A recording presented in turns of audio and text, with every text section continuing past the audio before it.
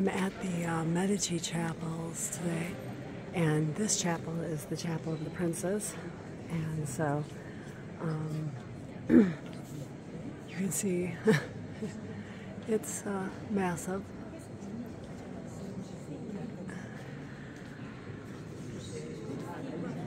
Just filled with, I mean, the mosaics themselves are amazing, filled with lapis lazuli and porphyry and all sorts of amazing stones.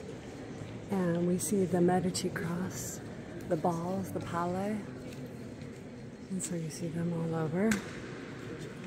And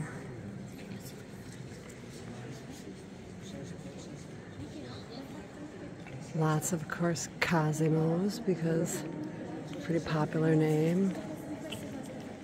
Ferdinando. The first Cosimo, though, he's buried, I think, at San Lorenzo next door, which is a church. I might go there today, I'm not sure. Look at this altar, gosh. Golly gee willikers. You gotta see. You gotta see what I'm seeing. I'll tell you, no town does mosaici like the Florentines. Look at how vivid that lapis lazuli, that blue is. And look at that scene. I mean, these are all stones that are very thinly cut and then put in to place to make these scenes.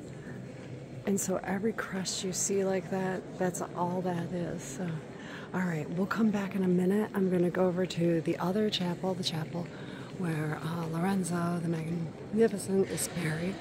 And we'll be back with you in a minute. One last look.